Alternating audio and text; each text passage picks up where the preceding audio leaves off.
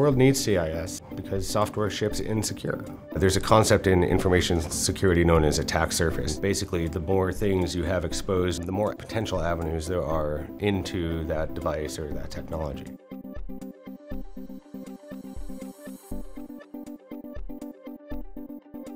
Our CIS benchmarks are consensus-based best practices built by a volunteer community. CIS benchmarks are important because when folks download a given application or install an operating system, by default, everything is on. Ports are open, application services are running. Benchmarks allow you to make sure that you lock down those ports that are unnecessary and those applications that are unneeded that could provide an open vulnerability for an attacker to come in and take over a system. One of the things that makes benchmarks so important is that if you look at any of the regulatory frameworks, whether it be PCI, HIPAA, SOX, FedRAMP, they all insist and you are audited to show that you are in compliance with certain configuration checklists, and benchmarks is one of them. You need to have secure configurations, and they point to CIS as the standard. Cloud Checker, not only do we use CIS benchmarks externally, but we use them internally as well. We're actually going through the process of becoming FedRAMP compliant, and that's because a lot of our business is done in the public sector for government.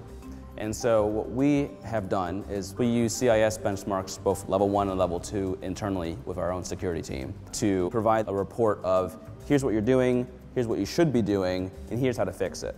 CIS is a large portion of how we show that information, describe it to the end user. We also use other CIS tools to allow us to move faster in deploying and becoming compliant for FedRAMP as well.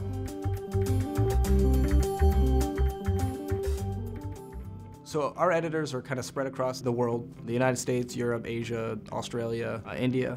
And even larger than that, we have the generalized community that can exist anywhere in the world, and they can provide feedback at any given time, if they think a recommendation or the benchmark have something that needs to be fixed or added to it.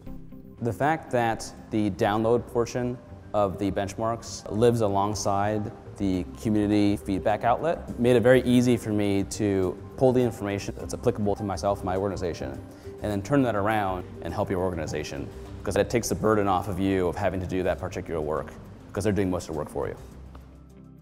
So there are two ways really that you can become compliant with the benchmarks. You can download the PDFs and manually implement the configuration settings, or you can become a Secure Suite member, and then you have access to all of the automated tools like CIS-CAT and remediation kits that will help you to automatically implement the configurations. The bottom line is that we provide the guidance, the knowledge, and the tools to secure those systems.